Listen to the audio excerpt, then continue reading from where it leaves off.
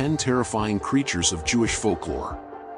Jewish folklore is known for its thrilling and terrifying tales of monsters that lurk in the night, sea, and forest. These creatures often have their own unique twists on well-known creatures like vampires, genies, and demons. While some of these demons and mythical creatures are popular in today's culture, others may be unfamiliar and even unsettling. To learn more about them, one may need to explore Jewish mysticism through Kabbalah or study Talmudic writings extensively. Nonetheless, this list provides a good starting point for those interested in delving into the depths of Jewish folklore. Number 10. Dybbuk. In Jewish folklore, Dybbuks are creatures that possess individuals and are often blamed for causing mental illness. According to the myth, a Dybbuk is created when a person dies with a large number of sins and roams the earth until it finds a living body to possess. To remove a Dybbuk, a rabbi must perform an exorcism with the help of 10 other men dressed in burial shrouds.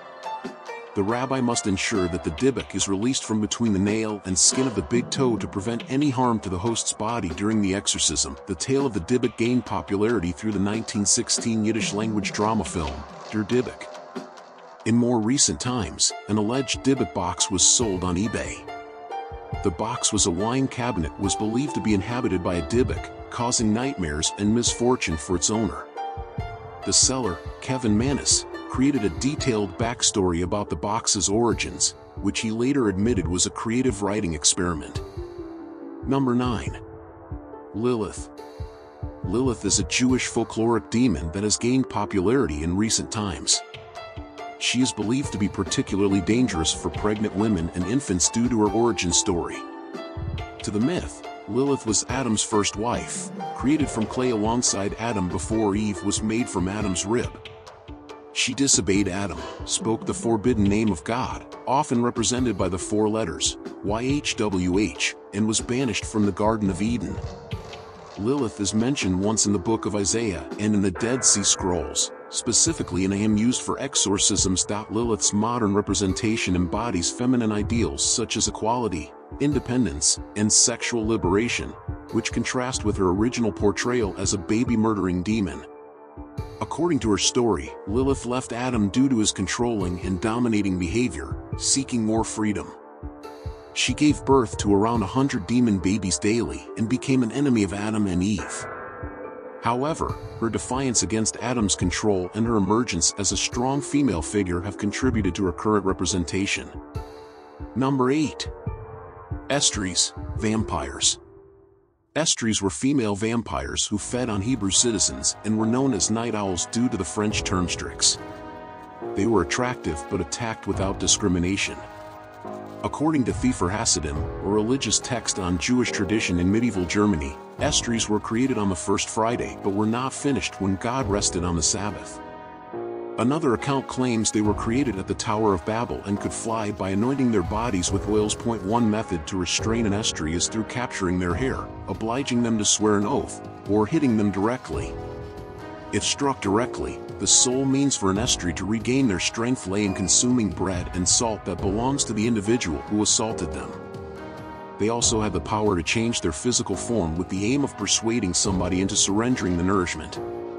Despite this adaptability, there are countless instances where individuals succeeded in identifying and eliminating estries, regardless of their altered appearance. Number 7. Nephilim.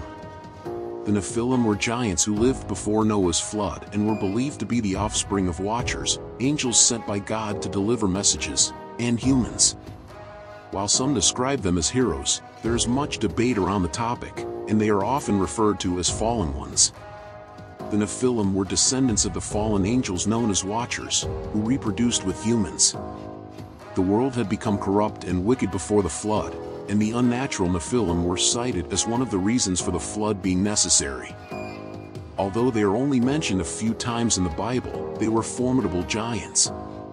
Number 6. The Tigress of the Baalai.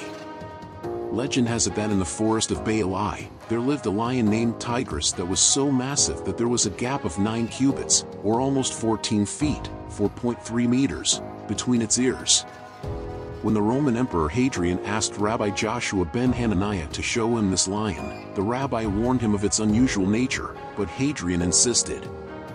From a distance of almost 4 miles, 6.4 kilometers, the lion's roar was heard, causing all the pregnant women in the area to miscarry and the walls of Rome to collapse. As the lion came closer, it roared again, causing all the Roman men's teeth to fall out, and the emperor to fall from his throne. Fortunately, the rabbi was able to pray for the lion to return home, and it did. This lion is undoubtedly a terrifying creature that one would never want to encounter. Number 5. Shedim. Shedim are spirits or demons in Jewish folklore, but they differ from how demons are described in Christian or Muslim beliefs. Shedim are sometimes seen as a less negative version of jinn, also known as genies. Shedim are occasionally referred to as other gods, which are considered evil because they are not the God of Israel. Shedim are mentioned only twice in the Bible, and always in a negative context. For example, in Deuteronomy 32 verse 17, it says, "They sacrificed to devils and not to gods whom they knew not, that were newly come up, whom their fathers worshipped not." The quote devils and gods whom they knew not refer to the Shedim, which always appear in the plural form. Shedim were later described more like the Arab jinn, and they can be killed with iron weapons. Shedim are more malevolent than fallen angels from the Christian tradition. In Kabbalistic rituals, Shedim are viewed as less evil and more helpful to the person performing the ritual. Some Kabbalistic rituals involve divining the future through intricate steps. Number 4. Golems. No, not Gollum from The Lord of the Rings. Golems are creatures made from clay or other lifeless materials, created to assist a troubled community during difficult times. They are believed to be exclusively crafted by knowledgeable Jewish mystics who practice Kabbalah, a form of Jewish mysticism. However, despite their intended purpose, golems often end up causing more harm than good. One notable example is Rabbi Judah Loew of Prague, who created a golem to protect the Jewish community from anti-Semitic attacks. Unfortunately, the golem became violent and had to be destroyed. According to legend, the golem's remains are said to be stored in the attic of the Altneuschel in Prague, awaiting the day it may be revived if the need arises again. The specific acts of violence committed by the golem are not clearly defined. However, the creation of the golem by Rabbi Judah Loew of Prague can be seen as a parallel to God's creation of humanity. While God created humans, granting them free will to choose between good and evil, golems created with the intention of resolving negative situations can sometimes exacerbate those very problems, leading to more severe and frightening circumstances. Number 3. The Witch of Endor. The Witch of Endor was a sorceress who was consulted by King Saul, the first king of Israel. Despite Saul having outlawed sorcery in Israel, he sought the witch's assistance. Disguised, Saul asked her to use her talisman to summon the spirit of the deceased prophet Samuel, hoping to gain advice. However, while Samuel accurately predicted Saul's impending death, he could not provide any guidance or assistance in the situation. As foretold, Saul and his 3 sons died the following day, and Israel fell to the Philistines. This event can be seen as ominously horrifying, as the witch was able to predict Saul's fate but was unable to offer any means of saving him. Number 2. Agrit Bat Malat.